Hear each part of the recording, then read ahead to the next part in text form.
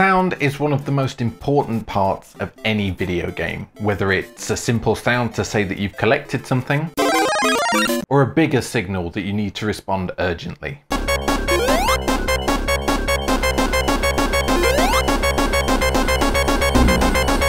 The most important use of sound in games, though, is atmosphere. And while modern games have a whole variety of sound effects tools at their fingertips, there is one thing that has been with video games basically since their inception: music.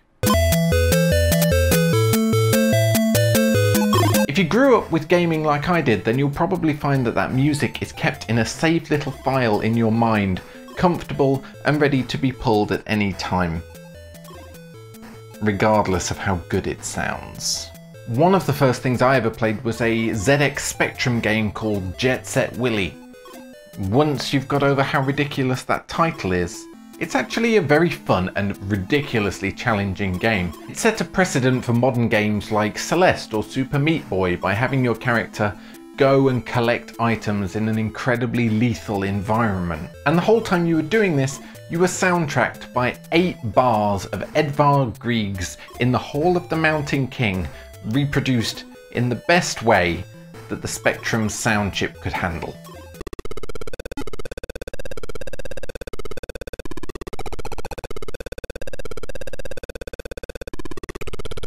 Later releases of the game would feature If I Were a Rich Man as a play on the story of a wealthy playboy trying to clean up his mansion after a party.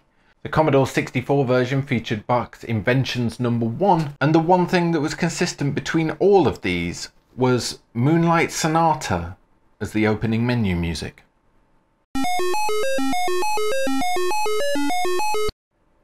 Haunting. They knew what they were doing back in 1984.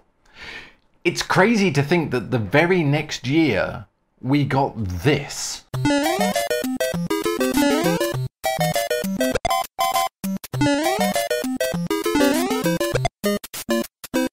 Super Mario Bros. Was released for the Nintendo Entertainment System in 1985 and changed the face and sound of home console gaming, and it's all thanks to one man, Koji Kondo. Kondo was the first sound designer that Nintendo hired who specialised in composition, and while he worked on some games prior, it was the themes of Super Mario Bros. In '85 and The Legend of Zelda in '86 that established him as a hero in the video game music community. He still works at Nintendo, and he's worked on almost every single Mario and Zelda game since, right up to Mario Tennis Aces this year. But that first theme is what endeared him to more than one generation of gamers. Even a cursory search for Mario Bros. Cover turns up people playing this iconic theme on everything from electric guitar to violin to a Chinese miniature organ called a sheng. This is music which has transcended the form of video games to become culture in and of itself. Of course, it wasn't going to be long before Nintendo had a challenger, and in 1991, Sega and Masato Nakamura fired a shot across their bow, and this time in a whole 16 bits.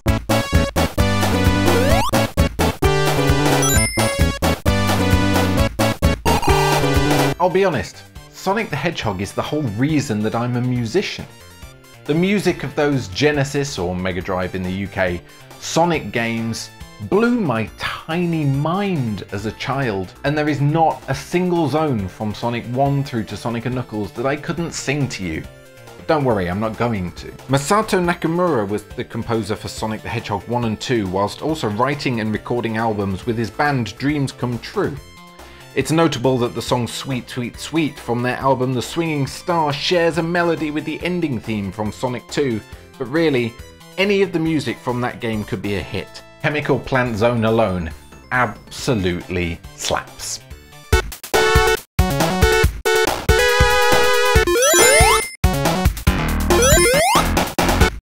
Some of the very best music in the Sonic series, however, is in Sonic the Hedgehog 3, and we'll look at the mysterious reasons behind that in the next video.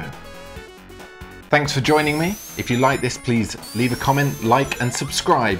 Let me know what your favourite piece of video game music is, or that one that you just cannot get out of your head. I'm going to take this opportunity to tell you that if you press the orb here, then you can subscribe to our channel. Alternatively, you can look at the videos over here to enjoy the other stuff that we do. See you soon.